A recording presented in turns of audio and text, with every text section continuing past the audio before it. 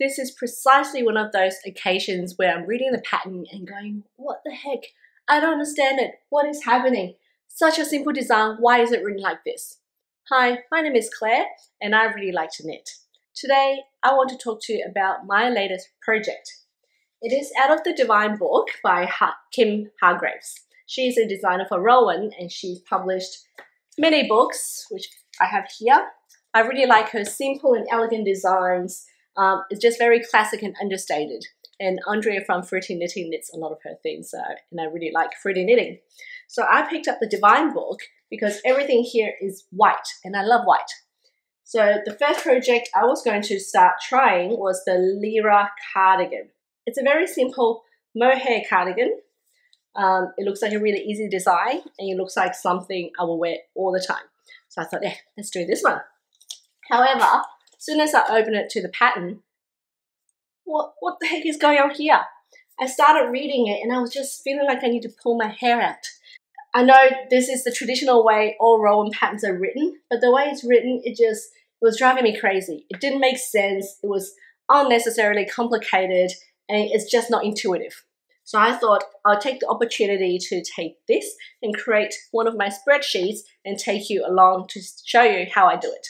I'm also going to create a very simple schematic to show you what the finished piece looks like without all of these complicated words and numbers. So if you want to see how I create my spreadsheet in schematics, please follow along.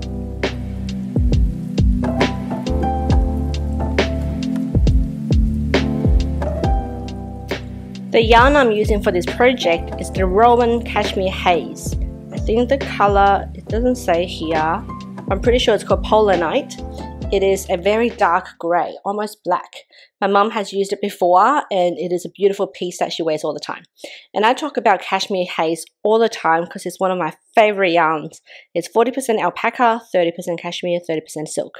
So it's a perfect mohair alternative, and it's just not scratchy at all and so lightweight and so luxurious. I think it must be being discontinued because this was half price on Wool Warehouse a few months ago, late last year. So I stocked up and I bought heaps of them in a few different colors. I've already created the left front piece last night. It's a 15 stitch gauge, so super quick to knit up. And yeah, it's pretty small. I mean, yeah, I think once it's finished, it'll be a little bit bigger, but it looks like it's going to have some negative ease. It is just the left front piece. That's the armhole. That's the front neckline, which tapers, and then a bit of ribbing. There will also be a picked up neckline here, so it will be quite a bit bigger. I've also started my back piece. But I thought before I continue, I'm going to show you how I created a spreadsheet out of this and a schematic, because if I just follow the pattern as it is written, I will be pulling my hair out, going crazy. Also, I found an error in the pattern, so good thing I charted it all out beforehand, because otherwise this back piece and the front is not going to match. So let's get started. I've already done the back panel, which was quite simple, and I had done the left front previously, but I thought I'll do it again and show you how I did it. It is a bottom-up design. That's why I've reversed order to last time. One starts from the bottom, row numbers goes up. So first row, this column is row numbers. Then we've got our left front, right from right sleeve, back, left sleeve, right front, etc. If you were doing a top-down sweater, you just reverse everything. Row number starts from the top, and then left, you move to the other side, to the right. Yeah, hope that makes sense. With the back, I'm making this smaller, which is the first number in the bracket there. I'll show you. I cast it on 82. I did 6 centimeters of rib. Yep. And then I reduced it down to 62 stitches, which was here. Yes, reduced it down to 62. And then the first row, we had to reduce it down to 61, which is here. So that was row 1.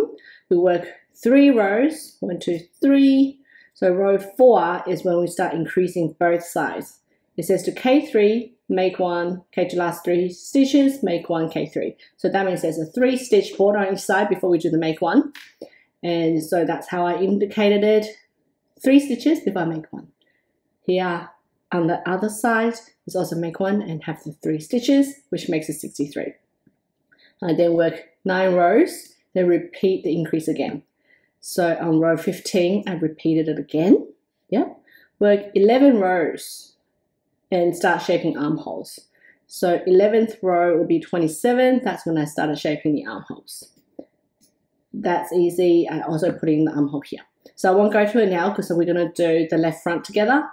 What I wanted to point out is armhole here starts on 27, row 27, and for my left front, it starts on 29, and I can't figure it out. So maybe let's go through it together, and you can help me figure out why.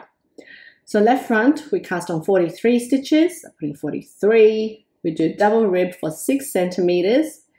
Double rib, it says double rib. While holding yarn double, we K2, P2, K2, which is a 2x2 rib, starting with a K2. So I have double rib, 6 centimeters, starting with a K2. That's what I did, and ending with a K3. So we work that for 6 centimeters. I'm just highlighting it as I go, because another frustration I've found is there are no row numbers in any of these. So if I'm knitting, I come back to where am I up to again, and I have to try and find my place. So I'm just highlighting as I go, as I'm typing. So next row, we decrease it down to 33 stitches by it's decreasing about every third row. Every third stitch, we make K2 together. So that makes it 33 stitches. And from here, it's a 6mm needle. So row 1, we start with a 6mm needle, which is just the after rib, the normal stocking stitch bit. Okay, let's go. So this part is row 1. We finish with a 32 stitch because we decreased 1. So what I do is decrease 1 stitch in the center stitch. Cool, clear. Work 3 rows, ending with the wrong side row. So go 1, 2, 3. Now we're doing row 5. Next row is an increase. K3, make 1, K2, end. 33 stitches. So it's going to be 33 stitches. We're going to increase 1 with a 3 stitch gap. So 3 stitches, and then we do it increase 1. Easy. That one is done. Now work 5 rows. Okay. 1, 2, 3, 4, 5. Here. Work 5 rows. Now we're going to shape the front slope. Shape the front slope is K to last 5 stitches, K2 together to the back, and K3. So we decrease 1, which will make a 32. So here, there's going to be a 3 stitch border, and we decrease 1. So that's the front slope. We're decreasing 1 on the front sloping side. And I've got a little hint here. It's a K2 together to the back loop. Cool. Working all front slope decreases set by the last row and side seam increases as set by the previous increase. That's clear. Continue as follows. This is where it gets tricky. Decrease 1 stitch at the front slope edge of 4th and 3 follow 4th rows. I really don't like how British patterns rather like that because it's bloody confusing. So that means you decrease it every 4th row this time, plus 3 more times, also every 4th row. So that's decrease 4 times every 4th row. Why can't you just say that? Decrease 4 times 4. Okay, so let's go 1, 2, 3. I've got to copy this. Got 1, 2, 3, 4. Easy. They should have just said this. And at the same time, increase 1 stitch at the beginning of 4th row. At the beginning of 4th row. Okay, so we started here. So the beginning of 4th row will be this one. So we'll copy that one over. Cool. Done. And then work 1 row. Work 1 row ending with the wrong side row. Yeah, but that means it's here. Armhole shaping starts here. So work 1 row, and then the next row we start arm shaping. But you can see that starts on row 29 and that starts on row 27. That doesn't make any sense. They should always start at the same place. Now I have also mapped it out using the smaller size, and the smaller size works. It matches.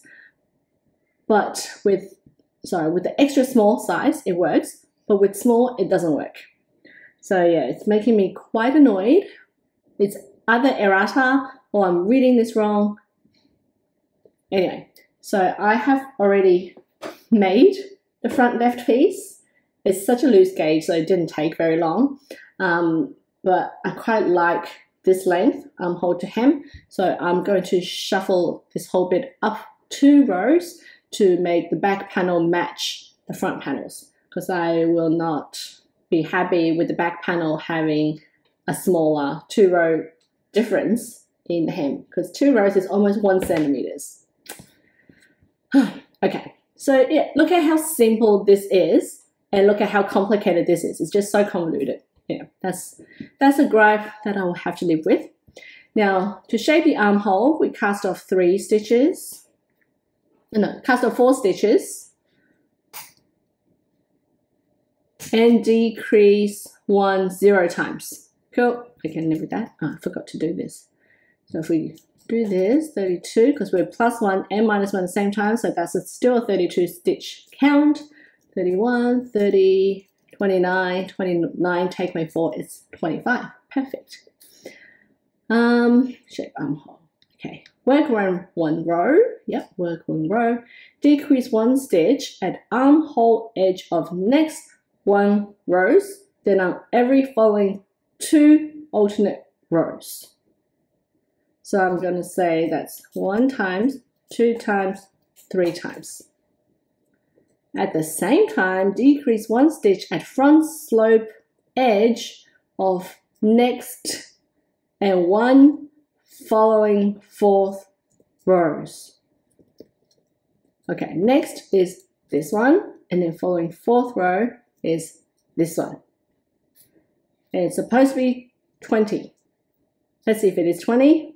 So 25 minus 2 is 27. Got 26. No, I'm sorry. What am I doing?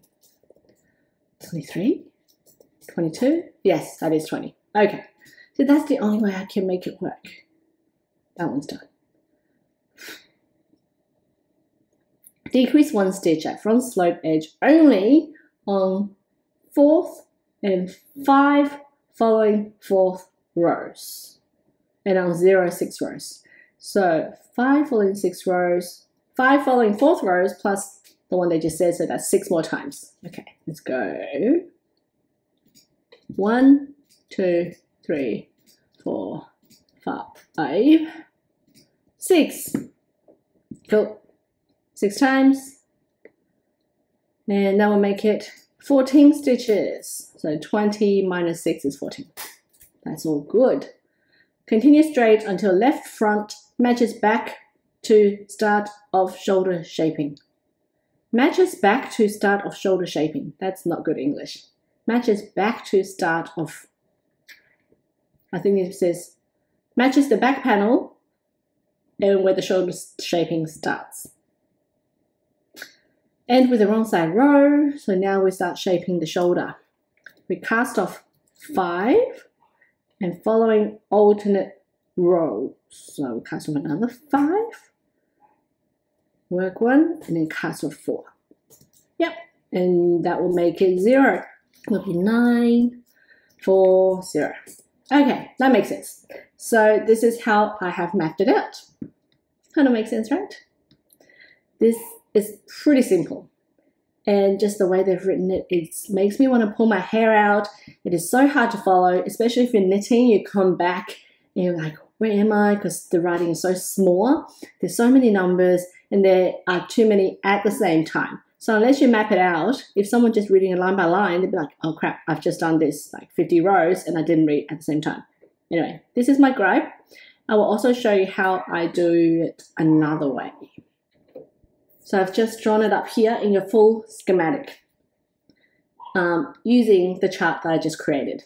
So you start with 43 stitches, cast on 43 stitches, 2x2 rib with a 3mm needle for 6 centimeters. The last row here, I would decrease it to 33 stitches.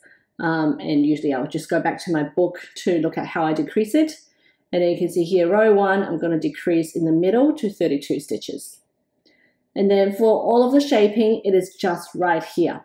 I will be able to count at the same time rather than looking at it row by row. Because when I'm on the left-hand side, I'll be like, oh, it's every 4 rows, I will do this. On this side, oh, it's every 15 rows, I will do this. So here you can see on row 5, I'm going to plus 1. And then row 15, I'm going to also plus a stitch. Row 5 and row 15. And that's it on that side until the armhole. Whereas on the front side, sorry, on the opening side, you will see that from row 11, I start doing my decreases. I decrease 1 stitch every 4 rows, 13 times in total. I give it a quick count. It is just simply every 4 rows, 13 times in total. How simple is that? And the book made it sound so complicated. Do this at the same time, do that, blah, blah, blah. That's all it is. Front sloping is take 1 stitch away every 4 rows times 13 times. At the same time, when I'm here, I will know after I've done 14 rows, I will start casting off for the armhole, which is cast off 4 stitches. And in the following row, I'll be casting off 1 stitch every 2 rows times 3 times. And that's it. Easy. Once that's done, I will start casting off and sloping the shoulders, which is cast off 5, cast off 5, cast off 4. Anyway, this is how I like to draw my patterns out. For me, it is really simple and clear when I look at this. This is a ridiculously simple pattern. It's a very classic and simple design. And yes, the way it's written, it gives me the gripes. But I understand this is just how Rowan likes their patterns. Some people do prefer to read it that way. For me personally, I prefer a schematic like this or charted out like this. So I hope you found that useful. My mum came over and we had a little knit night. She's helping me finish my son's beanie while I'm working on the LYRA. And the next day I started to seam the shoulders and the sides because I had finished both the front pieces and the back piece. I started to watch the movie on Netflix called Scoop. It's about Prince Andrew and his relationship with Jeffrey Epstein. It's so interesting. I know it's been dramatized, but honestly, how he's so out of touch is absolutely ridiculous.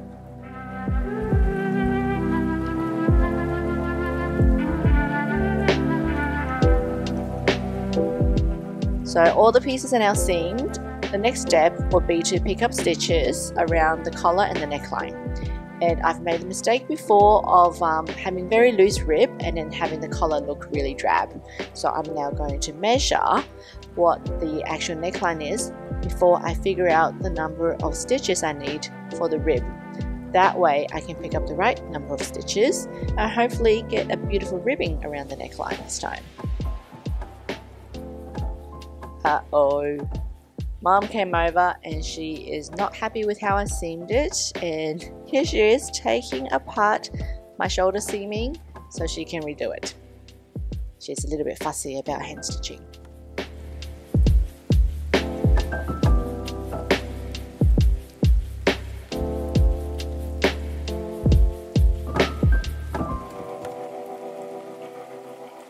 I'm on the last couple of rows of the LYRA cardigan. Almost done. I'm just doing the front ribbing and this is my last row. After this, I will be casting off. And I have this much yarn left. It's probably not enough for cast off, so I have to go into a new ball. So in total, it's going to be just under 4 skeins. The pattern called for 5 and it's just about 4. Last night, Mum came over and of course gave her very honest opinion again. She didn't like how I seamed the pieces together, so she unpicked it and re-seamed it for me. And she also helped me figure out the ribbing, the stitch count for the ribbing. It's like, I spent so much time yesterday measuring, counting, trying to figure out why doesn't the ribbing number add up.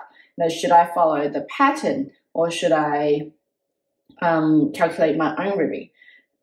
My ribbing tension, I guess, is a little bit looser than most patterns have called for. So in the past, every time I do a picked up ribbing neckline, it's always too loose and it drags the cardigan down and it just looks awful. So this time I thought I will measure my ribbing from the bottom of the cardigan and I'll measure the neckline of the cardigan and I'll calculate how much I need. But it's very cinched in. When I was measuring it yesterday, the top of the rib to the bottom of the rib is such a different measurement, and I was getting myself very confused. And then I was looking at the pattern. It said to only pick up like 204 stitches. That is about a whole third less than what I calculated. So how does that work? Does that mean if I follow this, there wasn't going to be enough stitches for the ribbing? It was going to be all bunched up. So I left it, of course, and I started on another project. And when Mum came over, I asked her. And when she explained it, sometimes when you are stuck in your own head and someone else come and explain it, it's so easy and so clear. And that's what Mum does for me all the time. She said, firstly, if I'm going to measure the ribbing, do it from the back, not from the front, because there's a lot more. It sits a lot more flat, and you can use that to gauge the measurement. Of course, I was using the front, which was only a little piece. And then she said that was 25 stitches. Just measure your neckline. And when she measured again, it was very easy. She said, don't follow the curve, just do a straight neckline measurement.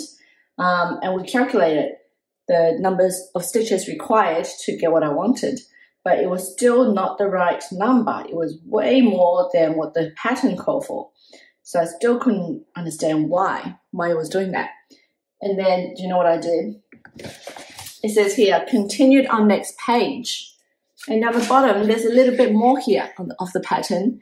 And it says, after you pick up, in row 1, you actually increase almost every third stitch. And that's what I missed. The whole time, all of yesterday, I was frustrated, couldn't work it out because I didn't read here, increase in next step. Now that I figured it out, what I did was I picked up the suggested number of stitches to the pattern. It's a very loose gauge kind of cardigan that just ain't enough holes to pick up the number of stitches required. That's why they asked you to increase on row 1. So I just followed the pattern, picked up what they said, which was 206 in total, and then I increased it to the number that I wanted, which was 236, not 272, because my ribbing is so loose. So I just increased differently to what the book said. I have a feeling it's going to be okay, so it better be, because I'm already on the last row. And then I'll be able to cast this off. Once I cast off the ribbing, I'll probably wash and block them like this. I've still got the 2 sleeves here. I haven't sewn them on because, of course, if I do, Mum's going to complain that my sewing is not very good. You'd think that hanging around the tailoring shop and running the business for 15 years, I'll be good at hand sewing, but I am not. I am terrible, and seaming is one of my biggest weaknesses. I think it looks okay when I do it, but Mum, she will not tolerate my seaming, so she will always come unpick it and do it again. So I'll just block it, and then she can help me seam it, so we can save that argument. Yeah, the top is super easy to knit. The pattern, of course, as I mentioned, was a little bit frustrating, and really it shouldn't have taken me more than a few days or even a week to knit this up, but it has taken me almost 2 weeks now. That's because I keep just getting distracted. My creative juices are flowing like crazy, and I just want to cast on everything. So I'm currently knitting 1, 2, 3 other projects, and they're all color work because I just feel like a lot of colors at the moment. So I'm working on 3 other colorful projects at the same time. That's why this gray thing is not getting the attention that it needs. I'll show you. This thing I finished last week, another distraction. I used some of my scrap yarn and just made a little baggy bucket thing to put some yarn in. So this could be, perfect for a little project. I've made a rectangular base, so it will sit on the table. I'll just flip it out a little bit and put my yarn balls in here. And then when I want to go out, just put my phone wallet in and then check it out with me. I've had all these scraps for ages. None of these are my colors, but together it seemed to work okay. The yellow is some leftover yarn from Mum when Mum bought it from Japan 30 years ago. The green is from a jumper that I made for my son, which he never wore. What a waste. And the blue is a Alice Starmore Hebridean 3-ply. Again, leftover from another project. So yeah, another basket that I'll get to use. And this one here is a really cute thing, which I have a separate vlog on, and I will tell you about it when I finish. And then, of course, my scrappy blanket, which I've started, and it's taken a lot of my attention because I get to create different color combinations, which is quite interesting. Anyway, so let me concentrate to finish this ribbing and block it. My mom's already texted me, I can see on my phone. She can help me seam it, and I'll be able to show you tomorrow.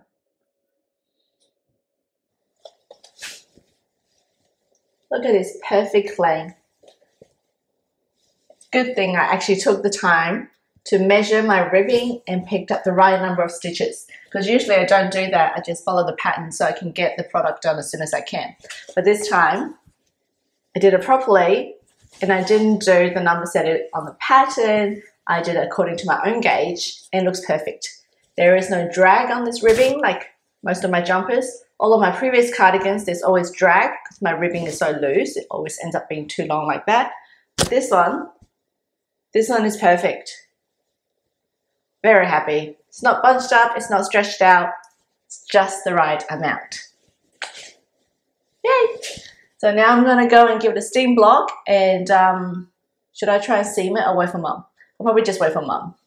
Save the argument, she'll come and say I did it badly and make me redo it, or she'll do it for me, so might as well wait for her to do it.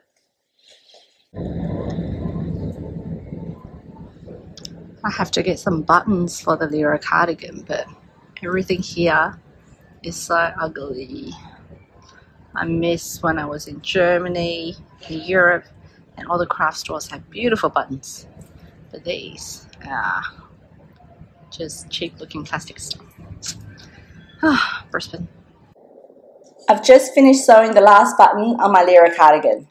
I've got a spare button here, so this is what I ended up going with. It's just a pretty plain black grey button with a little bit of grey marbling. It fits this fabric really well, I think. Just very plain, because it's such a simple, elegant cardigan. I didn't want something to, really distract from the simple design. Mum has helped me sew the sleeves on. Being a tailor, she had very high expectations, and she always helps me she always helps me do the seaming, especially the sleeves. I have tried to seam it myself many times, and she always says it's no good, and she'll take it apart and do it again. So I just let her do it now. There's a real art to seaming, I think. She says, you've got to gather a bit more here, make this part tighter. I can't remember what she said. But every time she does do it, for me, she complains about my tension. She said, look, it's so messy there. You cast off there too tight. Yeah, very high expectations. But it's good. Every time I learn something.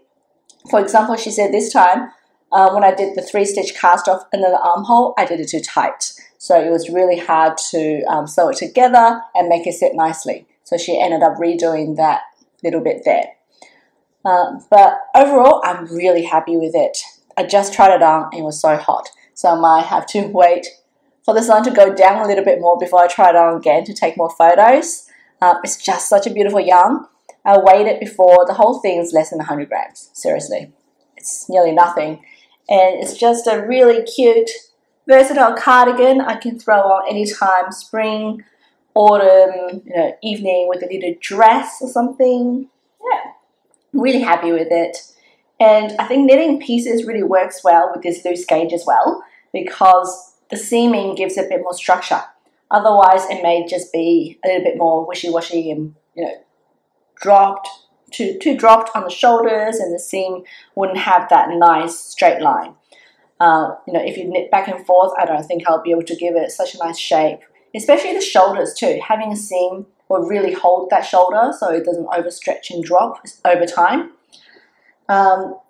Another thing I do like about knitting pieces, occasionally, not all the time, is that it's really light. This is 5 pieces, and each piece only took me a couple of hours, being a loose gauge. But each piece, it just felt really quick, and it's not heavy on the hands. So when you have a full garment, knitting them around, you have to turn the whole thing constantly, and you're holding the whole garment on your needles. It can be very heavy.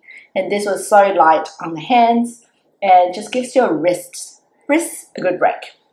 Yeah, I'm happy. When the sun goes down, cool down a couple of degrees, I'll try it on and take a video for you. These buttons I got from Lincraft. In Brisbane, there are not many choices to buy accessories, haberdashery. We've got Lincraft and we have Spotlight. That's about it. And they are, your budget-friendly everyday shops, but there's nothing nice in there. I've ordered buttons online before on Etsy. One time I was disappointed at the quality, another time it just disappeared in the post because it was a few buttons, maybe using a little envelope, and they just lost it. It was $20-something, and the seller was pretty unhappy as well because she's lost that money that she had to refund me. There is a luxury fabric shop in the Valley. They do sell buttons, but they are not cheap. When we have the tailoring business, Mum and I will go there quite often to look at fabrics and accessories and trimmings.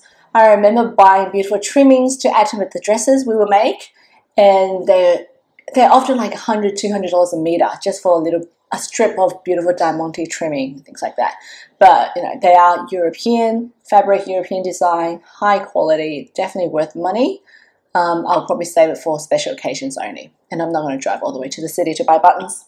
So yeah, otherwise I'm really happy with this.